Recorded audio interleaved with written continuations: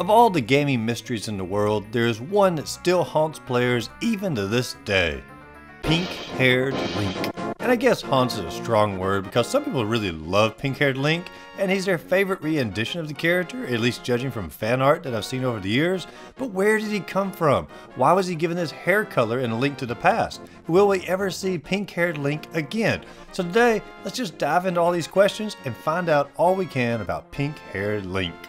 Now, believe it or not, Link with pink hair didn't originate in A Link to the Past. He actually came about in 1987, 1998 in a Zelda 2 manga comic book. And there is no question that this was the pink hair on there. I mean, just look at it. It is not just one comic book, but 3 comic books, all referring to Zelda 2, which we all know is a game directly before A Link to the Past. Now, some would say that the pink hair actually came in 1986 on this comic book cover, but honestly, this looks more red to me, so I'll focus more on the Zelda 2 ones. Now, while all these comics are 100% the first time the series has ever seen Link like this, was this the inspiration for how he looked in A Link to the Past? So let's dive deeper and look at the official artwork for A Link to the Past from the game's manual. So let's go straight to the source and go to the Japanese one since it came out before the United States. And let's take a look at Link's hair. Every single picture in this manual, he is drawn with light brown hair. And I mean every picture. Not a single image of him has pink hair in this manual.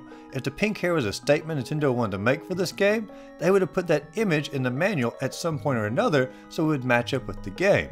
By having him not match up either means it was a mistake internally or something had to be changed in the game due to limitations at the time that caused it to differ from their vision.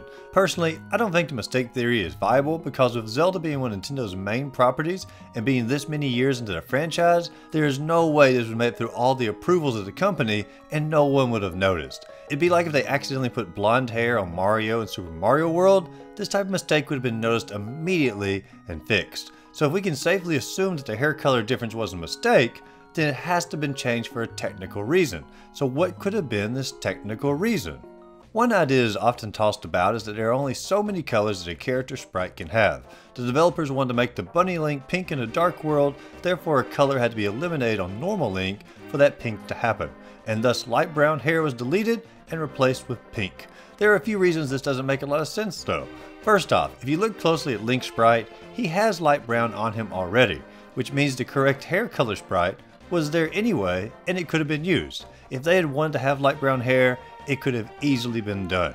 Secondly, around this time games already had the option to create different sprites to control. I mean, look at all the Final Fantasy games. This means they could have just used a completely separate sprite for the bunny than they were for Link, and there was no need for the pink to overlap.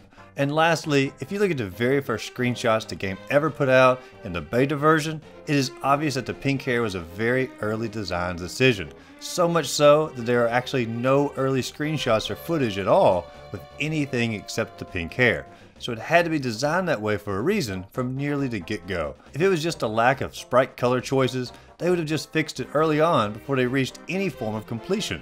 Plus, a few years back some programmers dove into the code of the game and they fully determined that the light brown hair was completely possible. Yes, A Link to the Past was in the very early days of the SNES, and so programming was a little bit different, but if Nintendo had wanted light brown hair, Link would have had it. So therefore, the pink hair had to be done on purpose and wasn't due to just a lack of color choices. And this leads us to the final suggestion and the one that makes the most sense: the blending in of Link on old CRT televisions. TVs now are not what they've always been, and playing retro games on newer TVs often gives a false illusion of what gaming was like in the 80s and early 90s. Even if you turn on the scan lines or CRT modes in some of these newer games, it's still not the same. It's closer, but it's not the same. TVs at the time were often very blurry, and games either had to have large sprites or deep contrasted characters from the backgrounds to make sure everything was visible to the players. In addition, games on TVs at the time were only outputting at a max about 240p, which is really low. Saturation, contrast, and tint could all be easily adjusted incorrectly, and games were often just accepted on the lowest quality of image. Trust me, I remember the old days growing up on an old CRT TV. Now, Nintendo, being aware that not every kid would have a newer TV at the time, and would be using some TVs that could date back to the late 70s, wanted to make sure that their characters in the game were as trackable as possible in the new highly detailed SNES environment. So how can they ensure that players actually know fully well the location of their character and have max visibility? create aspects of the sprite that forced the character to stand out more. Thus, the blue shield and pink hair were born. Yes, these two things go hand in hand.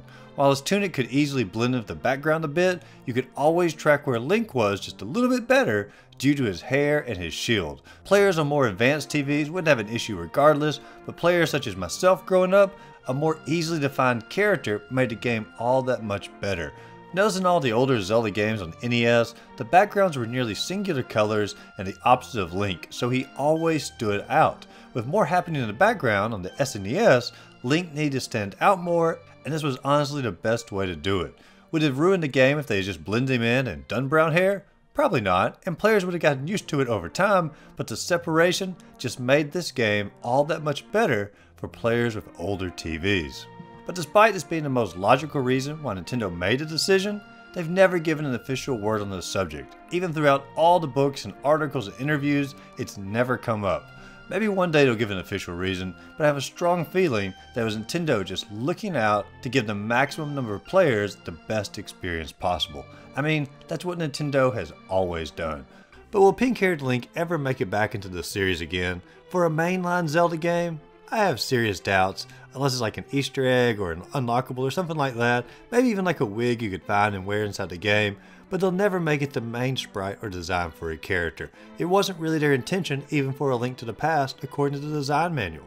I could also see in like Super Smash Bros. That they allowed the pink hair to be one of the alternate designs for the characters. I mean, they did a Shadow Link just a few years back, and I could see it being a fun thing for them to do as sort of a callback, and I think a lot of players would go for that option.